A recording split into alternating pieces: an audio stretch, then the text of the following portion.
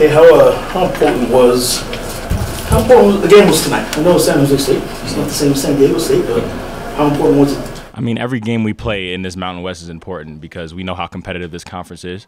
We know how well prepared teams are, and we got to be ready from the jump every single day. And San Jose is a great team. They're going to win multiple games this year. So they're a well coached, well-oiled team. So I mean, we're just getting ready for Boise State now. So it's 3 in a row for you, reaching 20 points. 5 of your last 6, you reached 20. What changed about 5 or 6 games ago? I don't know, maybe not what changed, but why have you been so locked in those 5 or 6 games? Nothing changed. That's pretty much all I have to say on that one. Nothing changed.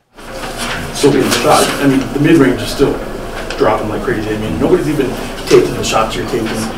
I guess my question is, because I've asked you before why, how it came about. Your dad taught you, you've always been a mid-range guy. But I guess my question is, during the game, do you ever notice that guys just aren't used to even defending players taking that shot? Like, if you start driving from the three-point line, it's almost like I see him turn and run to the rim. Like, that's the only other place you can shoot, and then you just pull it up, and they're not used to it. Yeah. Do you notice that? I do. I mean, the mid-range is a lost art in today's game, and it's a forgotten art. And I mean, and it's an open shot if you can perfect it, because teams are gonna. I mean, defenders are kind of at their mercy. They gotta run and get to the help, and then I'm stopping on a dime so quickly that it's just hard to guard. And that's how it's pretty much been my whole career. Ever since I played. Ever since I started training in that area. And then I just, and then obviously I got get creative with it the older I get and stuff like that. But yeah, it's something that I've worked on, and worked on in the gym for hours and hours and hours. So, yeah. How do you guys feel like you held them defensively tonight? Like in the first half, 26% of field with their shot, and then 34% is what they finished with out of 62 shots. I think we did a good job of contesting. They can really shoot the ball. They're a team that really gets a lot of threes up. But we did a great job of getting to shooters and contesting them, make them a little bit uncomfortable. So if they were a 40% three-point shooter, our contest made it probably a 32% shot. So I think we did a good job on that end. Mash, I know the coaches were mic'd up for the game tonight. I'm just curious, what would it be like if they actually mic'd up you and Jalen? Like, what would we hear? I mean, I think, wow, that'd be funny. I mean, we should do it. I mean, I don't know. I mean, House will have a lot more to say to me for sure. Because he's just so animated, so energetic, and brings so much energy to the game. Me, what I'm saying, this is just gonna be something simple. Like, just getting the guys going. Just gonna be something simple. You want to hear more from him though. So I noticed he was talking to Cardenas the entire time, but he does that with a lot of guys. You guarded him in practice. What does he say in those moments?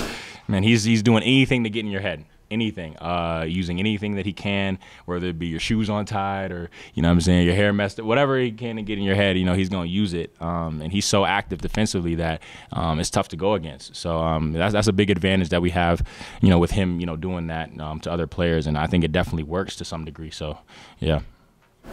Friday, 9 o'clock tip. How does that late start kind of just mess with your pregame rhythm? Not at all. I mean, we just got to adjust. I mean, I think it is a late game, but I stick to my same routine every time. So and I know the guys, we all stick to our normal routine. Just push it probably a little, 2 hours back than it normally is. So it's no adjustment there. Just doing the same routine. They're a team that's been good defensively all year. They've been good defensively inside. You guys played 24 twos tonight. I know the 3 wasn't falling for you guys, but the 3's not a big part of your guys' game anyway.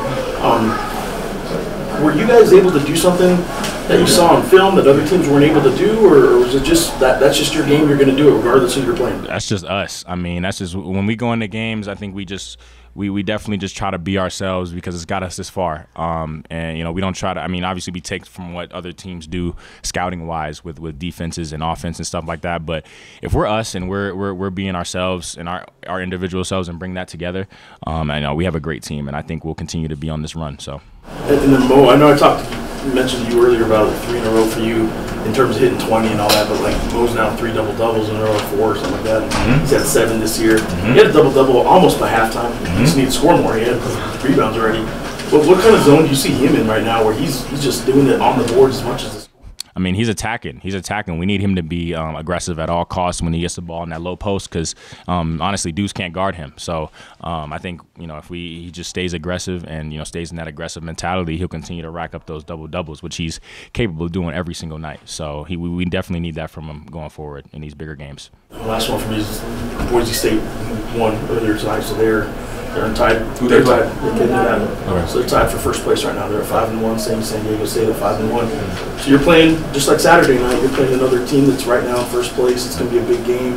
How quickly do you need to kind of just forget about this one and start focusing on that one? And what do you expect out of them? Forget about it right now. I think right now we gotta just flush it away. It was a good win, but we gotta go back to the drawing board because Boise State got us at our place last year, and we only played them once. So we're gonna be really locked in for that one. And they're a great team, and we're also a great team. So I think it's gonna be a good one. So. Just real quick, kind of going off what Jeff had mentioned about your 3-point shots tonight. You guys were 0-7 in the first half, didn't hit until KJ in the second. Is it just one of those nights just things kind of weren't falling? I would say so. I mean, I think we don't try to focus on how many threes we take or how many that we kind of just let those come. And today they just weren't knocking down. But we were able to figure it out and get the win. So yeah. Mm-hmm. You get fouled a bunch and hit 3 free throws. That was twice, right? Yeah, it's twice. He only had 1 steal though.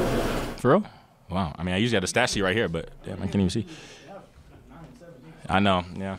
Gotta get better at that. Oh, here we go. Thank you. No, I'm just playing. I don't need it. The only other thing is Jamal had 20, Jalen had 20. That's the 7th time in the last 40 years. 8 is the most that's ever happened, so we're getting close to that. Yeah, we'll get that. Anything else for Mr. Mashburn Jr.? All right. Thank you, guys.